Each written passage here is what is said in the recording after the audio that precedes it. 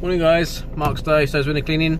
It's a little bit before 6, just before 6 AM, and early start, pretty dark, can't see much, hence why I've got the old head torch.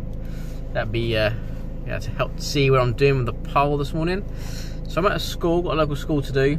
I come about 2 to 3 times throughout the school year, get this done inside and out. And I do like a couple of hours every morning, so I'm here for about 4 days roughly. It's only local, so it's not really a problem. So what I'll do is I'll get some various video shots from out the week, doing different parts of it, using different equipment. It should be quite cool. Thankfully it's not too cold this morning. So I'm going to get on and I'll speak to you soon. All the best.